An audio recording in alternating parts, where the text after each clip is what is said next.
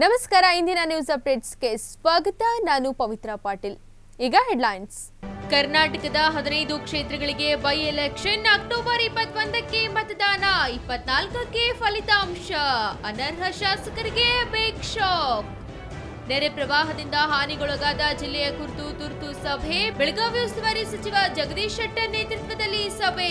ರೈತರು ಹೆದರಬೇಕಾಗಿಲ್ಲ, ಸರ್ಕಾರ ಅವರ ಜೊತೆಗಿದೆ, ಶೆಟ್ಟರ್ ಭರವಸೆ. ಚಿತ್ತಾಪುರ ತಾಲೂಕಿನ ಯಾವ ಶಾಲೆಯಲ್ಲೂ ಬಿಸಿಯೂಟ ಸರಿಯಾಗಿ ನಡೆದಿಲ್ಲ. ಮ್ಯಾನ್ಯುವಲ್ ಪ್ರಕಾರ ಯಾವ ಶಾಲೆಯಲ್ಲೂ ಕೊಡುತ್ತಿಲ್ಲ. ತಾಲೂಕು ಪಂಚಾಯಿತಿಯ ತುರ್ತು ಸಭೆಯಲ್ಲಿ ಸದಸ್ಯ ರಾಮು ರಾಠೋಡ್ ಆಕ್ರೋಶ. ಇದೀಗ ವಾರ್ತೆಗಳ ವಿವರ. 15 ಕ್ಷೇತ್ರಗಳಲ್ಲಿ ಇಂದಿನಿಂದಲೇ ನೀತಿ ಸಂಹಿತೆ ಜಾರಿಯಾಗಿದೆ. ಸೆಪ್ಟೆಂಬರ್ 30ರಂದು ನಾಮಪತ್ರ ಸಲ್ಲಿಕೆ ಆರಂಭವಾಗಲಿದ್ದು, ನಾಮಪತ್ರ ಸಲ್ಲಿಕೆ ಅಕ್ಟೋಬರ್ 4ನೇ ಕೊನೆಯ ದಿನ. ಅಕ್ಟೋಬರ್ 21ಕ್ಕೆ ಮತದಾನ ನಡೆಯಲಿದೆ ಹಾಗೂ 24ರಂದು ಫಲಿತಾಂಶ ಹೊರಬೀಳಲಿದೆ. ಚಂದ್ರನ ದಕ್ಷಿಣ ಧ್ರುವದಲ್ಲಿ ಆವರಿಸುತ್ತಿರುವ ಕತ್ತಲು ವಿಕ್ರಮನನ್ನ ಮರೆಯಬೇಕಾ?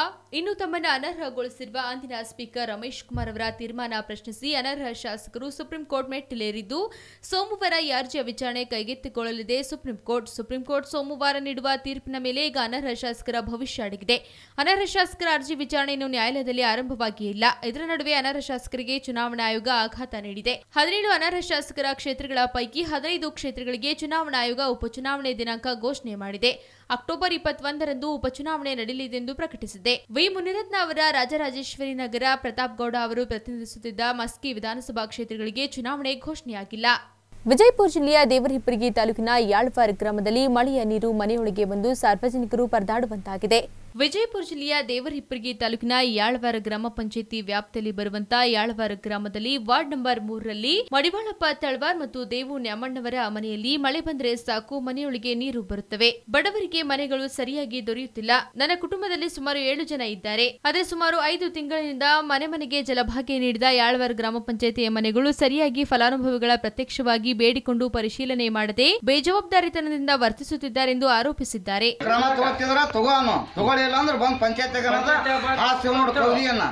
ಪಂಚಾಯತ್ಯಾಗ ನೀವು ಹೇಳೋ ಬದಲಿ ಇನ್ನು ಇವ್ರು ಹೆಣ್ಮಕ್ಳು ಹೇಳ್ತಾರೆ. ಅಲ್ಲಿ ತಿಳಿತಾ ಇಲ್ಲಿ ಯಾವನು ಏನು ಬಂದು ನೋಡೋದಿಲ್ಲ, ಏನೂ ಇಲ್ಲ.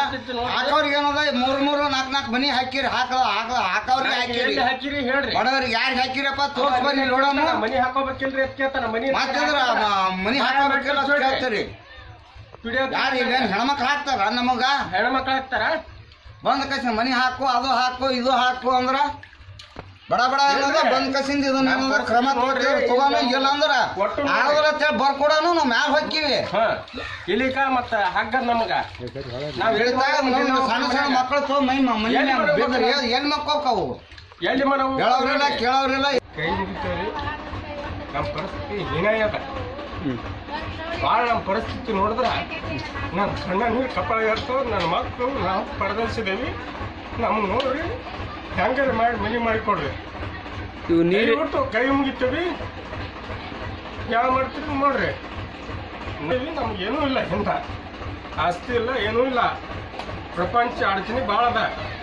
ನಮ್ಗೆ ಹಿಂಗೆ ಹಗ್ಗದ ಕುತ್ತಿಗೆ. ಇವು ನೀರು ಎಲ್ಲಿ ಬಂದವ್ರು? ನೀರ್ರಿ ಎಲ್ಲಿ ಬರ್ತಾವ ನೋಡ್ರಿ ಸಾಹೇಬ್ರ. ದಿನ ಇರ್ತಾವನ್ರಿ? ಎಷ್ಟು ದಿನ ಇಟ್ಟಿರುವರಿ. ನಮ್ಮ ಮಳೆ ಬಟ್ಟು ನಮ್ಮ ಪ್ರಪಂಚ ಅಡಚಣೆ. ಮೆಂಬರ್ ಸಾಹೇಬ್ರದಾರ ಚೌಡ್ಕಿ ಪರಶುರಾಮ ಚೌಡ್ಕಿ ಅವ್ರ ನಿರ್ದೇಶನದ ಮೇರೆಗೆ ನಿನ್ನೆ PDO ಕರ್ಕೊಂಡ್ ಬಂದೇವಿ. ನೀರ್ ಎಲ್ಲಿ ಬರ್ತಾವ ಕೇಳವ ನನಗ. ನಾ ಇದ್ದಿದ್ದು ಹೇಳ್ತೀನಿ ನನ್ನ ಪರಿಸ್ಥಿತಿ. ನಂದು 4 ಮಕ್ಕಳದವ. ನಾ ಭಾಳ ಗರೀಬದೀನಿ. ಮಕ್ಕಳ ಸೂಕ್ತ ಪ್ರತಿಭೆಯಾಗಿರುವ ಪ್ರತಿಭಾ ಕಾರಂಜಿಯು ಮಂಡ್ಯ ತಾಲೂಕಿನ ಬಸರಾಳು ಗ್ರಾಮದಲ್ಲಿ ನಡೆಯಿತು. ತಗಳಂಗರೆ ಶಾಲೆಯ ಆವರಣದಲ್ಲಿ ಪ್ರೌಢಶಾಲೆ ಮಟ್ಟದ ಪ್ರತಿಭಾ ಕಾರಂಜಿ ಜರುಗಿತು. ಸಮಾರಂಭದಲ್ಲಿ ಮಂಡ್ಯ ಉತ್ತರ ವಲಯದ ಶಿಕ್ಷಣಾಧಿಕಾರಿ ಶಿವಪ್ಪ ಹಾಗೂ ಗಣ್ಯರು, ಗ್ರಾಮದ ಮುಖಂಡರು, ವಿವಿಧ ಶಾಲೆಯ ಶಿಕ್ಷಕರು ಮಕ್ಕಳಿಂದ ಸಾಂಸ್ಕೃತಿಕ ಕಾರ್ಯಕ್ರಮ ನೆರವೇರಿಸಿದರು. ಚಳಿಗಾಲದ ಅಧಿವೇಶನ ಬೆಳಗಾವಿಯಲ್ಲಿ ನಡೆಸಲು ಒತ್ತಾಯಿಸಿ ಚಿಕ್ಕೋಡಿ ಪಟ್ಟಣದಲ್ಲಿ ರೈತ ಸಂಘಟನೆಗಳಿಂದ ಪ್ರತಿಭಟನೆ ಮಾಡಲಾಯಿತು. ವಿವಿಧ ರೀತಿಯ ಪ್ರತಿಭಟನೆ, ತಲೆ ಕೆಳಗೆ ಹಾಕಿ ಉರುಳು ಸೇವೆ ಮಾಡಿ ಮಾನವ ಸರಪಳಿ ನಿರ್ಮಿಸಿ ಆಕ್ರೋಶ ವ್ಯಕ್ತಪಡಿಸಿದರು. ಚಿಕ್ಕೋಡಿ ಪಟ್ಟಣದ ಬಸವೇಶ್ವರ ವೃತ್ತದಲ್ಲಿ ಪ್ರತಿಭಟನೆ ನಡೆಸಿದರು. ಬೆಳಗಾವಿ ಜಿಲ್ಲೆಯ ಚಿಕ್ಕೋಡಿ ಪಟ್ಟಣದ ಬಸವೇಶ್ವರ ವೃತ್ತದಲ್ಲಿ ನೆರೆ ಸಂತ್ರಸ್ತರಿಗೆ ಸೂಕ್ತ ಪರಿಹಾರ ಸೇರಿದಂತೆ ವಿವಿಧ ಬೇಡಿಕೆ ಈಡೇರಿಸುವಂತೆ ಒತ್ತಾಯಿಸಿ ಪ್ರತಿಭಟನೆ ನಡೆಸಿದರು. ಕರ್ನಾಟಕ ರಾಜ್ಯ ರೈತ ಸಂಘ ಹಾಗೂ ಹಸಿರು ಸೇನೆ ನೇತೃತ್ವದಲ್ಲಿ ಪ್ರತಿಭಟನೆ ನಡೆಸಲಾಯಿತು. ಚಳಿಗಾಲ ಅಧಿವೇಶನದ ಸುವರ್ಣ ವಿಧಾನಸೌಧದಲ್ಲಿ ನಡೆಸಲು ಒತ್ತಾಯಿಸಿದರು. ಬರ ಪರಿಹಾರ ನೀಡುವಂತ ಕೇಂದ್ರ ಸರ್ಕಾರಕ್ಕೆ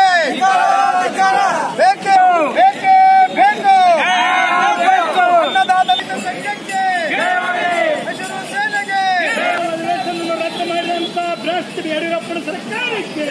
ಅಧಿಕಾರಗಳಿದಂತ ಕೇಂದ್ರ ಮೋದಿ ಸರ್ಕಾರಕ್ಕೆ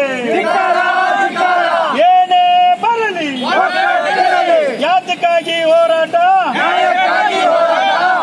ದೇಶಕ್ಕೆ ಅನ್ಯಾಯ ಮಾಡಿದಂತ ಮೋದಿ ಸರ್ಕಾರಕ್ಕೆ ಏನೋ ಇರಲಿಲ್ಲ ಸುಮ್ಮನೆ ಕೂತಂತ ಮೋದಿ ಸರ್ಕಾರಕ್ಕೆ ಅವನು ಕೇಳು ತಾಕತ್ತಿಲ್ಲದಂತ ಈ ಭಾಗದ ಎಂಪಿಗೆ, ಅವನು ಕೇಳು ತಾಕತ್ತಿಲ್ಲದಂತ ನಮ್ಮ ಕರ್ನಾಟಕದ ಎಂಪಿಗಳಿಗೆ, ಅವನು ಕೇಳು ತಾಕತ್ತಿಲ್ಲದಂತ. ಹೊಸ ಸಂಚಾರಿ ನಿಯಮ ಬಂದಾಗಿನಿಂದ ಜನ ಟ್ರಾಫಿಕ್ ಪೊಲೀಸರನ್ನ ಕಂಡ್ರೆ ಸಾಕು ಭಯಪಡುವಂತಾಗಿದೆ. ಆದರೆ ಹುಬ್ಬಳ್ಳಿಯಲ್ಲಿ ಪೊಲೀಸರೇ ನಿಯಮವನ್ನ ಪಾಲನೆ ಮಾಡುತ್ತಿಲ್ಲ ಎಂಬ ಆರೋಪ ಕೇಳಿಬಂದಿದೆ. ಹೌದು, ಸಂಚಾರಿ ನಿಯಮ ಪಾಲಿಸದೆ ಬೇರೆ ದಾರಿ ಇಲ್ಲದೆ ದಂಡ ಕಟ್ಟಲು ಸಾಧ್ಯವಾಗದ ಸ್ಥಿತಿಯಲ್ಲಿ ಜನರಿದ್ದಾರೆ. ಆದರೆ ಹುಬ್ಬಳ್ಳಿಯ ದುರ್ಗದ ಬೈಲ್ನಲ್ಲಿ 2 ಪೊಲೀಸ್ ವಾಹನಗಳಿಂದ ಬೇಕಾಬಿಟ್ಟಿಯಾಗಿ ನಡು ರಸ್ತೆಯಲ್ಲಿ ನಿಲ್ಲಿಸಿದ್ದಾರೆ.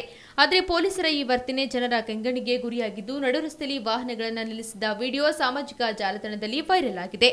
ಜನರಿಗೊಂದು ನ್ಯಾಯ, ಪೊಲೀಸರಿಗೆ ಒಂದು ನ್ಯಾಯವೇ ಎಂಬ ಪ್ರಶ್ನೆಗಳು ಜನ ಕೇಳುವಂತಾಗಿದೆ.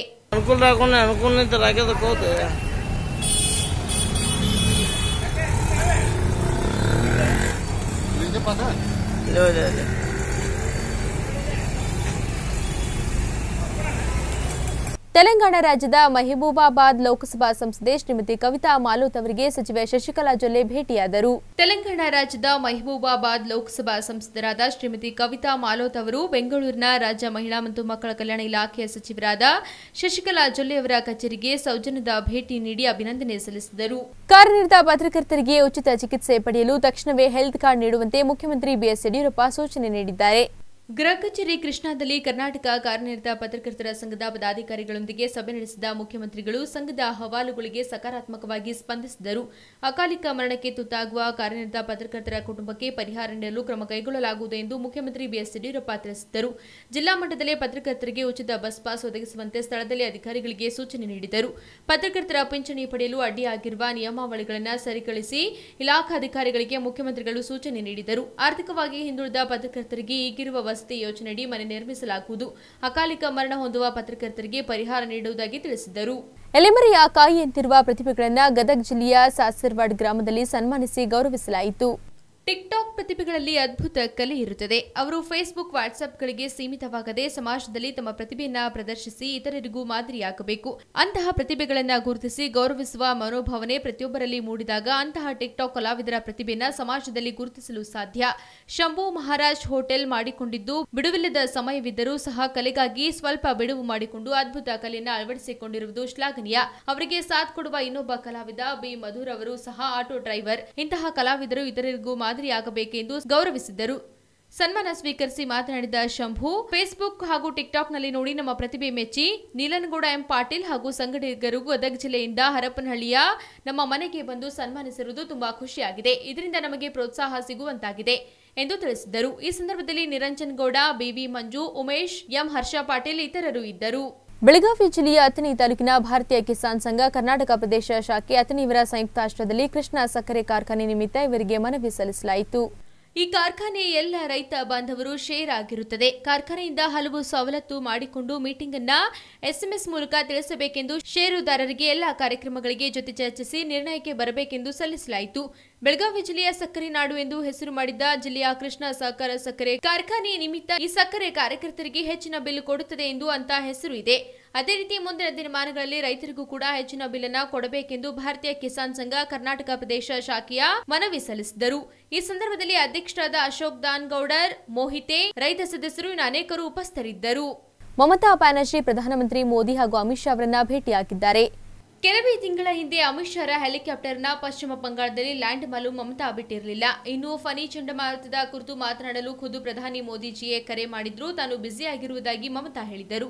ಇದೀಗ ಮಮತಾ ಬ್ಯಾನರ್ಜಿ ಅವರೇ ಇಬ್ಬರ ಅಪಾಯಿಂಟ್ಮೆಂಟ್ ತಗೊಂಡು ಭೇಟಿಯಾಗಿದ್ದಾರೆ. ಇನ್ನೇನು ಮೋದಿಯವರನ್ನ ಭೇಟಿಯಾಗೋಲ್ಲ ಎಂದಿದ್ದ ಮಮತಾ ಬ್ಯಾನರ್ಜಿ ಮೋದಿಯವರನ್ನ ಭೇಟಿಯಾಗಿದ್ದಾರೆ. ಮಹಿಳಾ ಮತ್ತು ಮಕ್ಕಳ ಕಲ್ಯಾಣ ಇಲಾಖೆ ಸಚಿವೆ ಶಶಿಕಲಾ ಜೊಲ್ಲೆ ದಿವ್ಯಾಂಗ ಯುವತಿಯ ಅಹವಾಲು ಸ್ವೀಕರಿಸಲು ಕಚೇರಿಯಿಂದ ಹೊರಬಂದು ಸ್ಪಂದಿಸಿದ್ದಾರೆ. ಶಶಿಕಲಾ ಜೊಲ್ಲೆ ಅವರ ವಿಕಾಸೋತ್ಸವದಲ್ಲಿ ಕಾರ್ಯನಿರ್ವಹಿಸುವಾಗ ದಿವ್ಯಾಂಗ ಕುಮಾರಿ ಅನ್ನಪೂರ್ಣ ಅಹವಾಲು ಕೇಳಲು ಕೊಠಡಿಯಿಂದ ಹೊರಬಂದು ಅವರ ಮನವಿಯನ್ನ ಸ್ವೀಕರಿಸಿದರು. ನಾನು ನಿಮ್ಮೊಂದಿಗೆ ಇದ್ದೇನೆ, ನಿಮಗೆ ಯಾವುದೇ ರೀತಿಯ ಸಹಕಾರ ನೀಡಲು ನಾನು ಸಿದ್ಧ ಎಂದು ಧೈರ್ಯ ತುಂಬಿದರು. ಮಂಡ್ಯ ಕೆಕ್ಕೇರಿ ಸಮೀಪದ ಹೊಡಕ್ಕಹಳ್ಳಿ ಗ್ರಾಮದ ಹಾಲು ಉತ್ಪಾದಕರ ಮಹಿಳಾ ಸಹಕಾರ ಸಂಘದ ಸರ್ವ ಸದಸ್ಯರ ವಾರ್ಷಿಕ ಮಹಾಸಭೆ ನಡೆಯಿತು. ಕಾರ್ಯಕ್ರಮವನ್ನು ಸಂಘದ ಅಧ್ಯಕ್ಷರಾದ ರತ್ನಮ್ಮ ಮಂಜುನಾಥ್ ಉದ್ಘಾಟಿಸಿ ಮಾತನಾಡಿ, ನಮ್ಮ ಸಹಕಾರ ಸಂಘವು ಕಳೆದ 4 ವರ್ಷದ ಹಿಂದೆ ಪ್ರಾರಂಭವಾಗಿ 2 ಲಕ್ಷ ಆದಾಯದತ್ತ ಕಾಲಿಟ್ಟಿದೆ. ನಮ್ಮ ಸಂಘಕ್ಕೆ ಸ್ವಂತ ಕಟ್ಟಡದ ಸಮಸ್ಯೆ ಇದ್ದು, ಷೇರುದಾರರ ಸಹಕಾರದೊಂದಿಗೆ ಶೀಘ್ರದಲ್ಲೇ ಸ್ವಂತ ಕಟ್ಟಡ ನಿರ್ಮಿಸಲು ಎಲ್ಲರೂ ಶ್ರಮಿಸೋಣ ಎಂದರು. ಈ ಸಂದರ್ಭದಲ್ಲಿ ಹಾಲು ಉತ್ಪಾದಕರ ಸಂಘದ ಉಪಾಧ್ಯಕ್ಷೆ ಪುಟ್ಟಮ್ಮ ಚಂದ್ರು, ನಿರ್ದೇಶಕರಾದ ಲಕ್ಷ್ಮಮ್ಮ ಮಂಜೇಗೌಡ, ಸಾವಿತ್ರಮ್ಮ ಸೇರಿದಂತೆ ಅನೇಕರು ಇದ್ದರು. ದೇವರಹಿಪ್ಪರಗಿ ತಾಲೂಕಿನ ದೇವೂರು ತಾಂಡದಲ್ಲಿರುವ ಅಂಗನವಾಡಿ ಕೇಂದ್ರ ಸರಿಯಾದ ವೇಳೆಗೆ ತೆಗೆಯದೆ ಬೇಜವಾಬ್ದಾರಿತನದಿಂದ ವರ್ತಿಸುತ್ತಿದ್ದಾರೆಂಬ ಆರೋಪ ಕೇಳಿಬಂದಿದೆ. ದೇವರಹಿಪ್ಪರಗಿ ತಾಲೂಕಿನ ದೇವೂರು ತಾಂಡ 1ರಲ್ಲಿ ಅಂಗನವಾಡಿ ಕೇಂದ್ರದಲ್ಲಿ ಮಕ್ಕಳಿದ್ರೂ ಕೂಡ ಸರಿಯಾದ ವೇಳೆಗೆ ಅಂಗನವಾಡಿ ತೆಗೆಯದೆ ಅಂಗನವಾಡಿ ಕೇಂದ್ರದ ಸಹಾಯಕಿ ಬೇಜವಾಬ್ದಾರಿತನದಿಂದ ಕೆಲಸದಿಂದ ಮಕ್ಕಳಿಗೆ ಸರಿಯಾದ ಪೌಷ್ಟಿಕ ಆಹಾರ ಮತ್ತು ಶಿಕ್ಷಣ ಸಿಗುತ್ತಿಲ್ಲ. ಸಂಬಂಧಪಟ್ಟ ಅಧಿಕಾರಿಗಳು ಇತ್ತ ಕಡೆ ಸ್ವಲ್ಪ ಗಮನ ಹರಿಸಿ ಮಕ್ಕಳ ಭವಿಷ್ಯ ರೂಪಿಸಬೇಕೆಂದು ಗ್ರಾಮಸ್ಥರಾದ ಸುನಿಲ್ ನಾಯಕ್, ವಿಕಾಸ ಸಮಿತಿ ಸಂಚಾಲಕರು ದೇವೂರು ತಾಂಡ ಆರೋಪಿಸಿದ್ದಾರೆ. ಇನ್ನು ತನಕ ಬಂದಿಲ್ಲ. ಪಾಪ ಮರುವಂಥ ಮಕ್ಕಳಿಗೆ ಒಂದು ಟೈಮ್ ರೇಷನ್ ಬಂದಿಲ್ಲ, ಅವ್ರಿಗೆ ಕಳಿಸೋದಿಲ್ಲ, ಸರಿಯಾಗಿ ಅಸ್ತವ್ಯಸ್ತಕ್ಕೆ ತಾವು ಬರ್ತಾಯಿದ್ದು ವಿಚಾರಿಸಿದಾಗ ಅವರ ಮನೆ ಕಡೆಯಿಂದ ದಬ್ಬಾಳಿಕೆ, ದೌರ್ಜನ್ಯ ಹಾಗೂ ಅವರಿಂದ ಬೆದರಿಕೆ ಒಡ್ಡಿ ಈ ದೇವೂರು ತಾಂಡದಲ್ಲಿರುವ ಅಂಗನವಾಡಿಯ ಸ್ಥಿತಿ ಕೇಳಿದರೆ ಅಧೋಗತಿ. ಇತ್ತ ಕಡೆ ಆದರೂ ಮೇಲಾಧಿಕಾರಿಗಳು ತಾವು ಗಮನ ಹರಿಸಿ ಬರುವಂಥ ಮುದ್ದು ವಿದ್ಯಾರ್ಥಿಗಳಿಗೆ ಅವರಿಗೆ ಸರಿಯಾದ ಊಟ ಶಿಕ್ಷಣ ಒದಗಿಸಬೇಕು. ಇಲ್ಲಾಂದ್ರೆ ತಾವು ಎದಕ್ಕೆ ಮೇಲಾಧಿಕಾರಿಗಳು ಯಾಕೆ ಇರ್ತೀರಾ? ಹಾಗಾದ್ರೆ ನೆರೆ ಪ್ರವಾಹದಿಂದ ಬೆಳಗಾವಿ ಜಿಲ್ಲೆಯಲ್ಲಾದ ಹಾನಿಯ ಕುರಿತು ಬೆಳಗಾವಿ ಉಸ್ತುವಾರಿ ಸಚಿವ ಜಗದೀಶ್ ಶೆಟ್ಟರ್ ನೇತೃತ್ವದಲ್ಲಿ ತುರ್ತು ಸಭೆಯನ್ನು ಹಮ್ಮಿಕೊಳ್ಳಲಾಯಿತು. ಬೆಳಗಾವಿ ಜಿಲ್ಲಾಧಿಕಾರಿಗಳ ಸಭಾಭವನದಲ್ಲಿ ತುರ್ತು ಸಭೆಯನ್ನು ಹಮ್ಮಿಕೊಳ್ಳುವುದರ ಮೂಲಕ ಜಿಲ್ಲೆಯ ನೆರೆ ಹಾವಳಿಯ ಕುರಿತು ಚರ್ಚಿಸಲಾಯಿತು. ಈ ಸಂದರ್ಭದಲ್ಲಿ ಜಿಲ್ಲಾಧಿಕಾರಿ ಎಸ್ಬಿ ಬೊಮ್ಮನಹಳ್ಳಿ ಮಾತನಾಡಿ, ಕೃಷ್ಣಾ ನದಿಯಿಂದ 720 ಗ್ರಾಮಗಳು ಮುಳುಗಡೆಯಾಗಿದ್ದು, ಘಟಪ್ರಭೆ ನದಿಯಿಂದ ಗೋಕಾಕ್ ಮತ್ತು ಮೂಡಲಗಿ ತಾಲೂಕುಗಳು ಹಾಗೂ ಮಲಪ್ರಭೆಯಿಂದ ರಾಮದುರ್ಗ ತಾಲೂಕು ಸಂಪೂರ್ಣವಾಗಿ ಮುಳುಗಡೆಯಾಗಿದ್ದು, ಪ್ರವಾಹ ಸ್ಥಳದಿಂದ ಸುಮಾರು 4,15,000 ಜನರನ್ನ ಮತ್ತು 1,20,000 ಜಾನುವಾರುಗಳ ರಕ್ಷಣೆ ಮಾಡಲಾಗಿದೆ. ಜಿಲ್ಲಾದ್ಯಂತ 493 ಪರಿಹಾರ ಕೇಂದ್ರ ಸ್ಥಾಪಿಸಲಾಗಿತ್ತು ಹಾಗೂ ಪ್ರಾಣ ಹಾನಿ ಆಗದಂತೆ ಎಚ್ಚರಿಕೆಯನ್ನು ವಹಿಸಲಾಗಿದೆ ಎಂದು ತಿಳಿಸಿದರು. ಈ ಸಂದರ್ಭದಲ್ಲಿ ಉತ್ತರ ಶಾಸಕ ಅನಿಲ್ ಬೆನಕೆ ಅವರು ಮಾತನಾಡಿದರು. ಈ ಸಂದರ್ಭದಲ್ಲಿ ಶಾಸಕರುಗಳಾದ ಅಭಯ್ ಪಾಟೀಲ್, ದುರ್ಯೋಧನ ಐಹೊಳೆ, ಆನಂದ ಮಾಮನಿ, ಮಹಾಂತೇಶ್ ದೊಡ್ಡಗೌಡರ್, ಎಸ್ಪಿ ಲಕ್ಷ್ಮಣ್ ನಿಂಬರ್ಗಿ, ಪೊಲೀಸ್ ಆಯುಕ್ತ ಎಸ್ಬಿ ಲೋಕೇಶ್, ಆಶಾ ಐಹೊಳೆ ಸೇರಿದಂತೆ ಅನೇಕರು ಇದ್ದರು.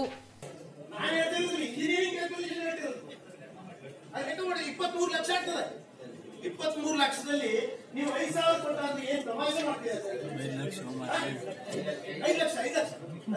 ತಮಾಷೆ ಅದು ರೈತ ಸಂಘ ನೀವು ಚೇಷ್ಟೆ ಮಾಡ್ತಿದ್ರಲ್ವಾ?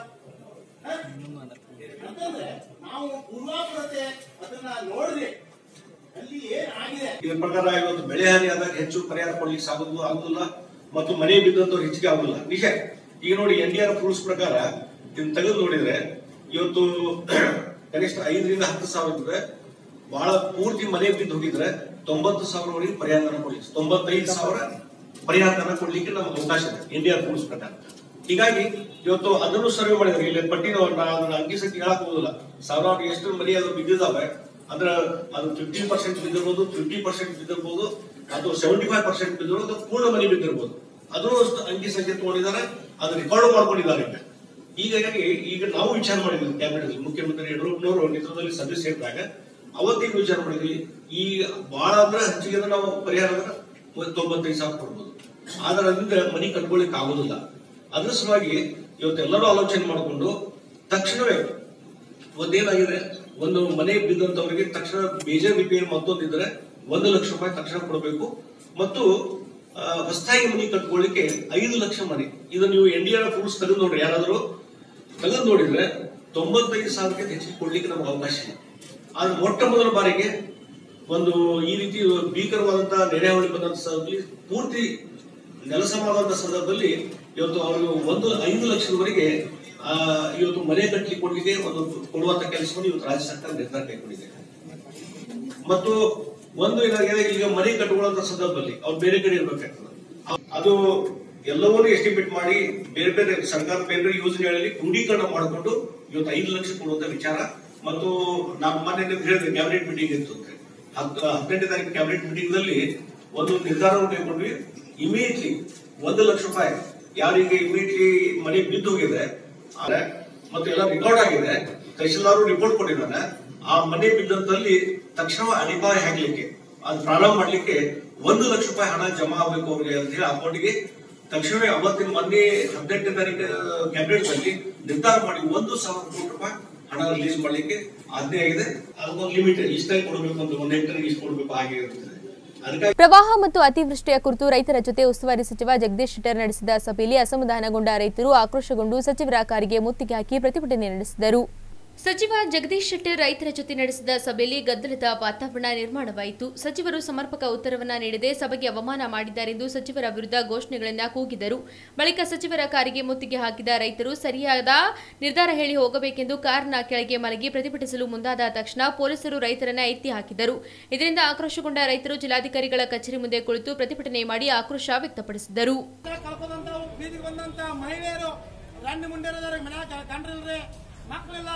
ಅಂತವರಿಗೆ ಸಂಪೂರ್ಣ ಮನೆ ಬಿದ್ದರೂ ಸಹ 10% ಮಾಡಿದಾರೆ. ಒಂದು ಗ್ವಾಡಿ ಬಿದ್ದವರಿಗೆ 90% ಮಾಡಿದಾರೆ. ಅಂತದಕ್ಕ ಈ ಜಿಲ್ಲಾಧಿಕಾರಿ ಅವರ ಕಟ್ಟಿಗೆ ಬೇಕು, ರೈತರನ್ನು ಹೊರಕುಣಿಸಿ ಮೀಟಿಂಗ್ ಮಾಡಿದಂತ ಜಿಲ್ಲಾಧಿಕಾರಿ ಅವರಿಗೆ, ರೈತರನ್ನು ಹೊರಕುಣಿಸಿ ಮೀಟಿಂಗ್ ಮಾಡಿದಂತ ಜಿಲ್ಲಾಧಿಕಾರಿ ಅವರಿಗೆ, ಕರ್ನಾಟಕ ರಾಜ್ಯ ರೈತ ಸಂಘಕ್ಕೆ, ಹಸಿರು ಸೇನೆಗೆ ಬೇಕೇ ಬೇಕು, ಬೇಕೇ ಬೇಕು.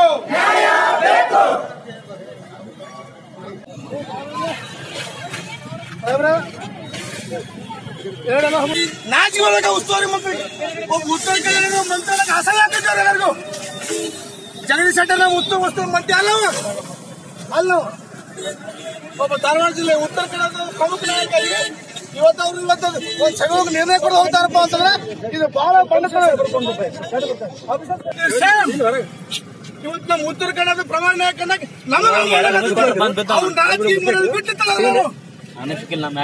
ಇಂಥ ಅಸಹ್ಯ ರಾಜಕಾರಣ ಮಾಡಬಾರ್ದು. ರಾಜಕೀಯ ಬಿಟ್ಟು ಬೈ ಹೋಗಿರ್ತೀವಲ್ಲರೂ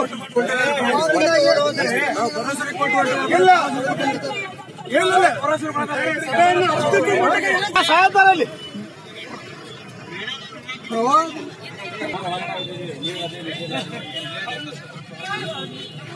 ಬಿಜೆಪಿ ರಾಜ್ಯಾಧ್ಯಕ್ಷರಾದ ನಳಿನ್ ಕುಮಾರ್ ಕಟೀಲ್ ಅವರನ್ನ ಸಚಿವೆ ಶಶಿಕಲಾ ಜೊಲ್ಲೆ ಭೇಟಿಯಾಗಿದ್ದಾರೆ.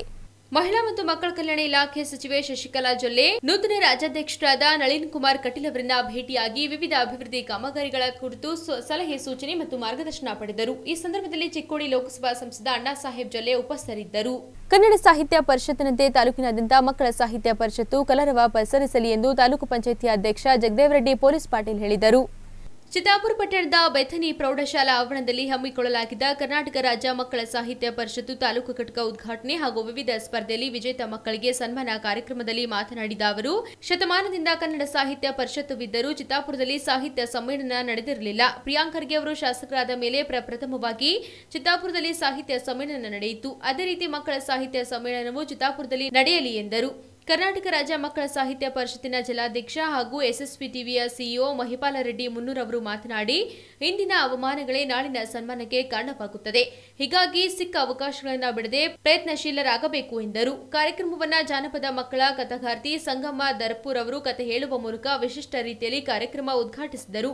ಕಾರ್ಯಕ್ರಮದಲ್ಲಿ ವಿವಿಧ ಸ್ಪರ್ಧೆಗಳಲ್ಲಿ ವಿಜೇತ ಮಕ್ಕಳಿಗೆ ಸನ್ಮಾನಿಸಿ ಗೌರವಿಸಲಾಯಿತು.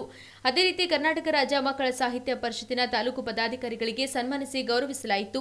ಕಾರ್ಯಕ್ರಮದಲ್ಲಿ ಕ್ಷೇತ್ರ ಶಿಕ್ಷಣಾಧಿಕಾರಿ ಶಂಕರಮ್ಮ ಢವಳಗಿ, ಮಕ್ಕಳ ಸಾಹಿತ್ಯ ಪರಿಷತ್ತಿನ ತಾಲೂಕು ಅಧ್ಯಕ್ಷ ನರಸಪ್ಪ ಚಿನ್ನಾಕಟ್ಟಿ, ಬಿಜೆಪಿ ಮಂಡಲ ಅಧ್ಯಕ್ಷ ಮಲ್ಲಿಕಾರ್ಜುನ ಎಮ್ಮೆನೂರ್, ಪುರಸಭೆ ಮುಖ್ಯಾಧಿಕಾರಿ ಮನೋಜ್ ಕುಮಾರ್ ಗುರಿಕಾರ್, ಸರ್ಕಾರಿ ನೌಕರ ಸಂಘದ ತಾಲೂಕು ಅಧ್ಯಕ್ಷ ಬಸವರಾಜ್ ಬಳ್ಳೊಂಡಗಿ, ಬಂಜಾರ ಸಮಾಜದ ಮುಖಂಡ ಗೋಪಾಲ್ ರಾಠೋಡ್, ಪ್ರೌಢಶಾಲಾ ಶಿಕ್ಷಕರ ಸಂಘದ ತಾಲೂಕು ಅಧ್ಯಕ್ಷ ಬಾಬರ್ ಪಟೇಲ್, ಪ್ರಾಥಮಿಕ ಶಾಲಾ ಮುಖ್ಯ ಗುರುಗಳ ಸಂಘದ ತಾಲೂಕು ಅಧ್ಯಕ್ಷ ರೇವಣಸಿದ್ದಪ್ಪ ರೋಣದ್, ನಾಗಾವಿ ಸಾಂಸ್ಕೃತಿಕ ಪ್ರತಿಷ್ಠಾನ ಅಧ್ಯಕ್ಷ ನಾಗಯಸ್ವಾಮಿ ಅಲ್ಲೂರ್, ಕನ್ನಡ ಸಾಹಿತ್ಯ ಪರಿಷತ್ತಿನ ತಾಲೂಕು ಅಧ್ಯಕ್ಷ ಕಾಶಿನಾಥ್ ಗುತ್ತೇದಾರ್, ಮುಖ್ಯ ಗುರುಗಳಾದ ಚಂದ್ರಾಮ್ ಅಮ್ಮನಗಡೆ, sister Kavita BS, sister Lucy ಕ್ಲೇಯರ್, ಪ್ರಮುಖರಾದ ರಾಜಶೇಖರ್ ಬಳ್ಳ, ಉದಯ್ ಕುಮಾರ್ ಸಾಗರ್, ರಾಮಣ್ಣ ಡೋಣಗಾಂವ್, ಅನ್ನಪೂರ್ಣ ಕಟ್ಟಿಮನಿ, ಜಗದೇವ್ ದಿವ್ಗಾಂಕರ್, ಅಯ್ಯಪ್ಪ ಅಲ್ಲಮ್ಮ, ಶಂಕರ್ ರಾಠೋಡ್, ಪ್ರದೀಪ್ ಕುಲಕರ್ಣಿ, ಸವಿತಾ ಜೇವರ್ಗಿ, ರಾಜೇಶ್ವರಿ ಗುತ್ತೇದಾರ್, ಬಸವರಾಜ್ ಎಂಬತ್ನಾಳ್, ನಾಗೇಂದ್ರಪ್ಪ ಕಾಶಿ, ವಿಜಯಕುಮಾರ್ ಲೊಡ್ಡನೋರ್, ವಿಜಯಕುಮಾರ್ ಬಿರಾದಾರ್ ಸೇರಿದಂತೆ ವಿವಿಧ ಶಾಲೆಗಳ ಶಿಕ್ಷಕರು ಉಪಸ್ಥಿತರಿದ್ದರು. Prashant Patil ಟೆಂಗ್ಳಿ, SSV news, Chittapur. ಹೆಚ್ಚಿನ ಸಂಖ್ಯೆಯಲ್ಲಿ ಬೆಳೆಯಲಿ. ಸಮಯ ಬಂದಾಗ ಸದಾವಕಾಶವನ್ನ ಸದ್ಬಳಕೆ ಮಾಡಿಕೊಳ್ಳಬೇಕು. ಸಮಯ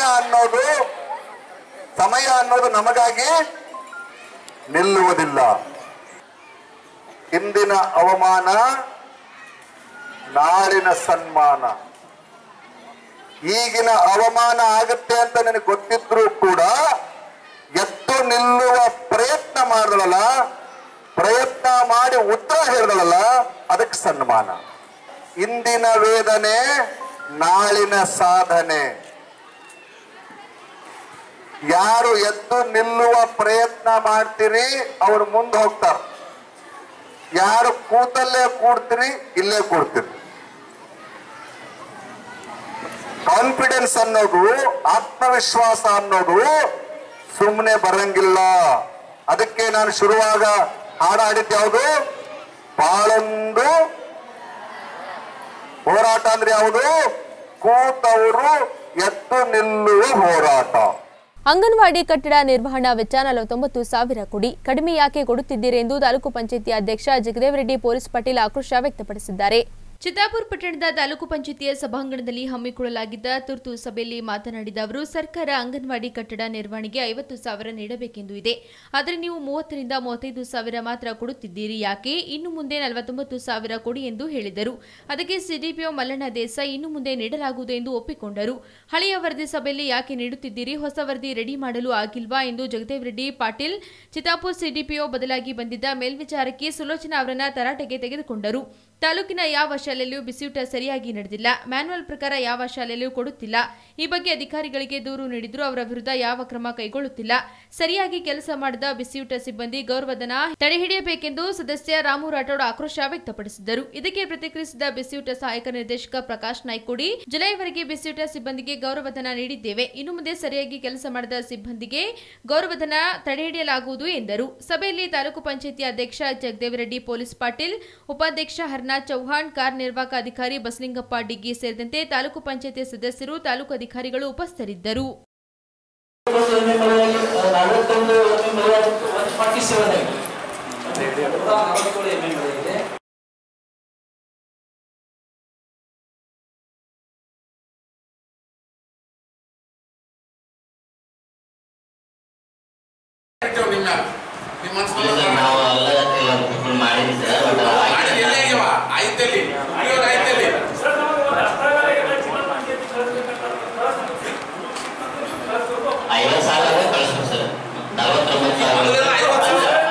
ಇದು ನ್ಯೂಸ್ ಅಪ್ಡೇಟ್ಸ್. ಹೀಗೆ ನೋಡ್ತಾ ಇರಿ.